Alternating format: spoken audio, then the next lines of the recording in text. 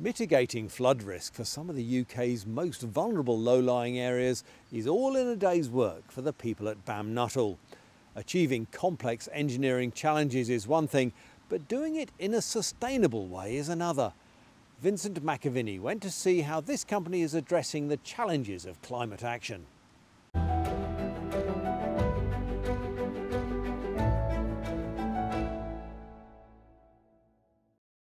It's our values, our skills, our experience that means our partners trust us. For example, the work in Antarctica with British Antarctic Survey, where we're delivering work in the most environmentally sensitive part of the world. We're remodelling the research stations down there so that British scientists can continue that important work on global warming. I've been there myself and it's a stunning place, but in the summer down there you can see it's warming up. The glacier that we walked up was probably a quarter the size that it was when British Antarctic Survey started down there. So what that does is it gives us an insight into how important this is. And when we talk about carbon embedment, you know, in projects like this here, it's a significant issue for us. We're here in Lincolnshire, a low-lying county on the east coast of England, where climate change and sea level rise is a major concern.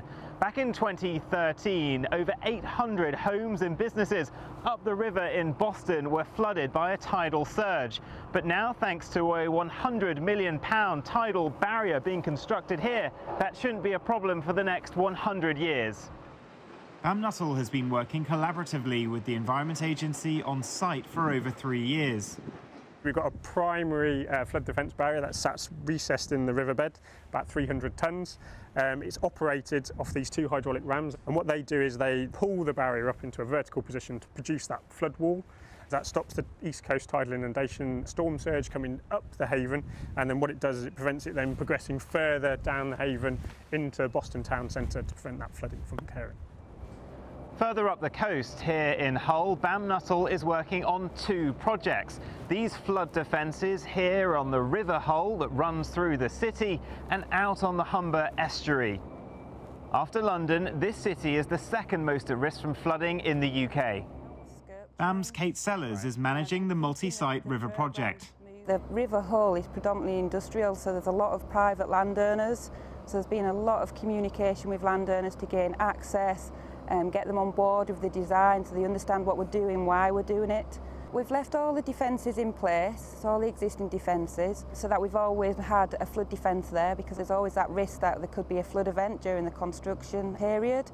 And we've either built in front of the defence, so if we've been piling, that's in front of the defence, or we do a setback defence, so we move behind the existing defence and raise the ground, so that can be obviously a raised concrete slab or a small brick or concrete wall.